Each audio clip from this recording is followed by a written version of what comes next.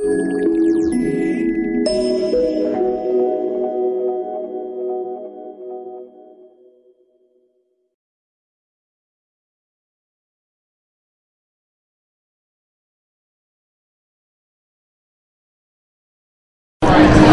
2011 Food Safety Summit in Washington, D.C. One of the highlights of the event are the NSF Food Safety Awards, which are basically honoring people who have shown great leadership or innovation in terms of food safety. I'm here with the president, Greg West, of National Pasteurized Eggs, and they are the winner for Technology Breakthrough. So, Greg, first of all, how did you come to be nominated for this award? Well, the nomination came in through a Grossbauer group, which is a group that works with a lot of healthcare folks from DMA and other healthcare industry people. They nominated us for a lot of our training and educational things we've done to bring the word out that we have a safe pasteurized shell egg out in the marketplace. You guys are involved in a lot of educational activities.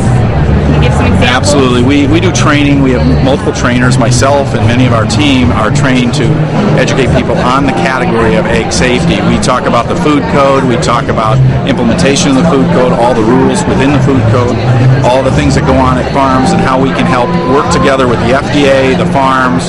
So from farm to table, what's going on in this industry to make sure that everybody has a choice of a safety of eggs. So we have a pasteurized shell egg. There's regular eggs. As long as you thoroughly cook a regular egg, you can kill bacteria. But in handling that, and you have a lot of other things you have to do, and a lot of restaurants can't take that risk because they're probably serving highly separate populations like pregnant women, older adults, children.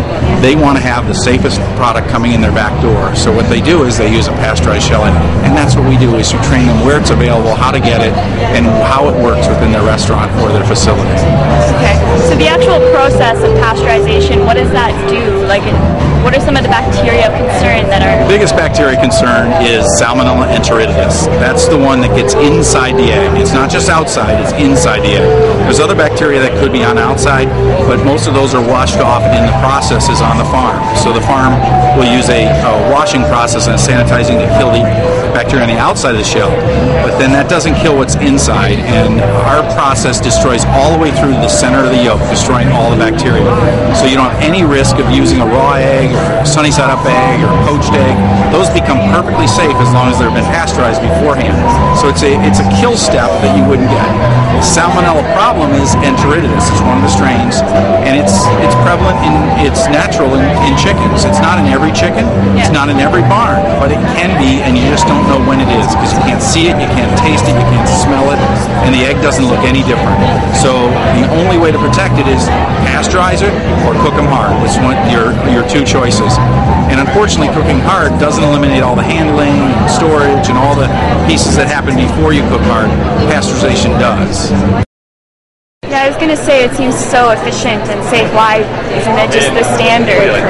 Well, right now there is, between liquid and pasteurized shell eggs, it's about 32% of the eggs, I believe, produced in the United States are sold as pasteurized.